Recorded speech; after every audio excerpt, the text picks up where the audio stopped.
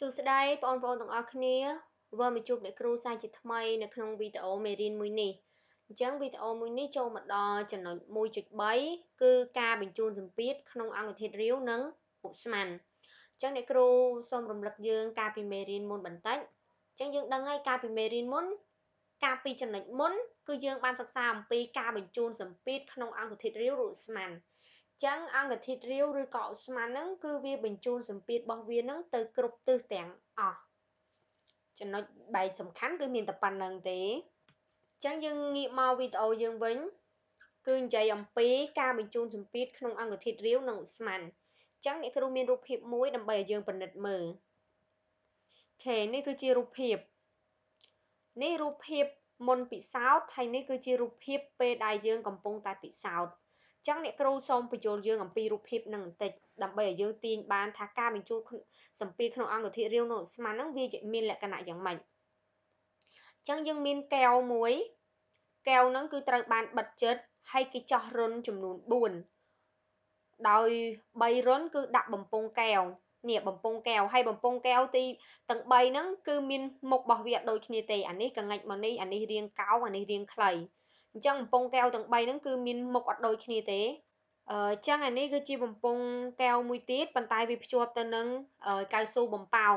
ហើយអាកៅស៊ូបំប៉ោងហ្នឹងគេដាក់សម្រាប់ធ្វើអីគេដាក់សម្រាប់ច្បាច់ទៅឲ្យខ្យល់វាចូលទៅក្នុងកែវហ្នឹងណាអូខេអញ្ចឹងអាបំពង់កែវដែលភ្ជាប់ជាមួយនឹងកៅស៊ូបំប៉ោងហ្នឹងគឺវាអត់ដល់ទឹកទេអញ្ចឹងនេះអាត្រេនេះគឺសំដៅទៅលើទឹកអញ្ចឹងយើងដឹងហើយតកតងនឹងប្រធានបទរបស់យើងបញ្ជូនសម្ពាធក្នុងអង្គធាតុរាវនិងឧស្ម័នអញ្ចឹងអង្គធាតុរាវពេលហ្នឹងគឺសំដៅលើទឹកហើយឧស្ម័នពេលហ្នឹងគឺអាខ្យល់ដែលនៅក្នុងកៅស៊ូបំប៉ោងនេះអញ្ចឹងយើងចាប់ផ្ដើមពិសោធន៍គឺពិសោធន៍នេះគឺគេច្បាច់នេះដៃរបស់គេហ្នឹង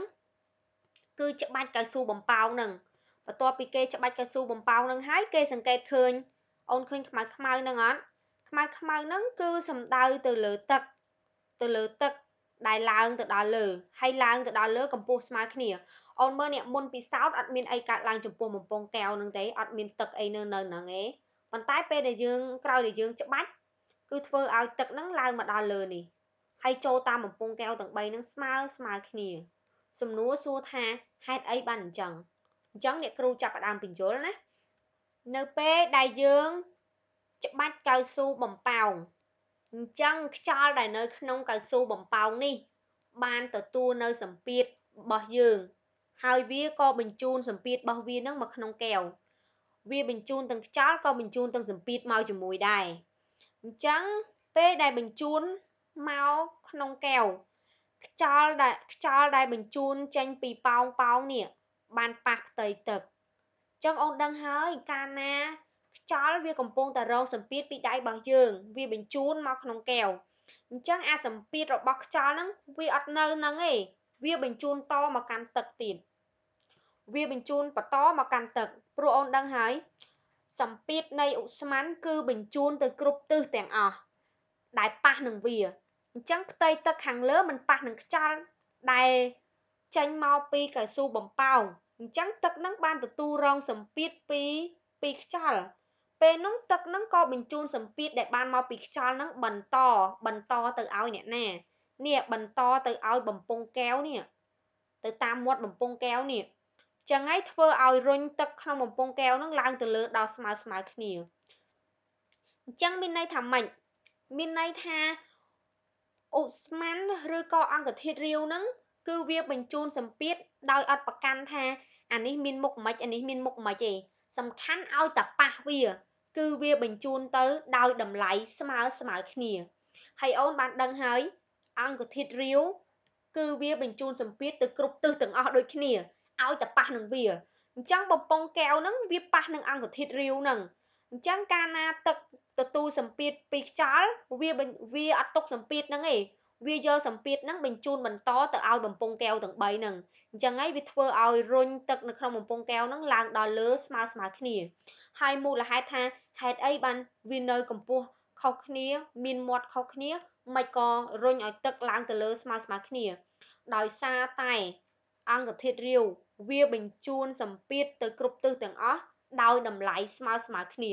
ចឹងវាអត់ខ្វល់ថាអានេះមានរៀងមិនអីមិនទេសំខាន់វាបញ្ជូនទៅស្មើគ្នាអញ្ចឹងកាលណាបញ្ជូនទៅស្មើគ្នាវាមិនទទួលបានតម្លៃស្មើគ្នាដូចគ្នាអញ្ចឹងឡៃហ្នឹងគឺគេចង់មានន័យបែបហ្នឹងចង់មានន័យថាអង្គធាតុរាវនិងឧស្ម័នគឺវាបញ្ជូនសម្ពាធទៅដោយតម្លៃស្មើគ្នាចឹងកាលណាមានបំរែបំរួលសម្ពាធកើតឡើងគឺវានឹងបញ្ជូនសម្ពាធដែលវាមាននោះទៅឲ្យអ្នកដទៃផ្សេងទៀតដែលប៉ះនឹងវាហើយដោយតម្លៃស្មើគ្នាចឹងរូបភាពហ្នឹងគឺចង់មានន័យបែបហ្នឹងទេចឹងអ្នកគ្រូមានអត្ថន័យបកស្រាយដែរគេថានៅពេលច្របាច់កៅស៊ូបំប៉ោងឧស្ម័នត្រូវបានបញ្ជូនសម្ពាធទៅគ្រប់ផ្នែកទាំងអស់នៃផ្ទៃទឹកដែលប៉ះនឹងវាហើយទឹកក៏បានបញ្ជូនសម្ពាធនោះបន្តទៀតនៅគ្រប់មាត់បំពង់កែវទាំង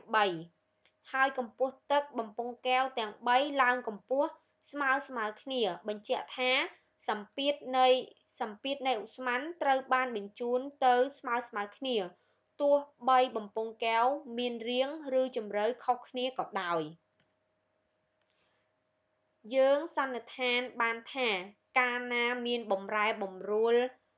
សម្ពាធត្រង់ចំណុចណាមួយនៃអង្គធាតុរាវនិងឧស្ម័ននៅនឹងថ្កល់សម្ពាធនោះត្រូវបញ្ជូនទាំងស្រុងទៅគ្រប់ចំណុចទាំងអស់ដែលប៉ះនឹងវាចឹងឡើយហ្នឹងមានអត្ថន័យប៉ុណ្ណឹងណាដោយអ្នកគ្រូបញ្ចូលហើយអ្នកគ្រូក៏មានសម្រាយជាអក្សរដែរចឹងក្នុងវីដេអូមួយហ្នឹងគឺមានតែប៉ុណ្្នឹងទេបើសិនជាយើងមានចម្ងល់ត្រង់ចំណុចកន្លែងណាយើងអាចសួរបាន comment សួរទៅអរគុណច្រើនសម្រាប់ការតាមដានទស្សនាវីដេអូនេះតាំងពីដើមរហូតដល់ចប់ជួបគ្នានៅវីដេអូក្រោយទៀតបាយបាយ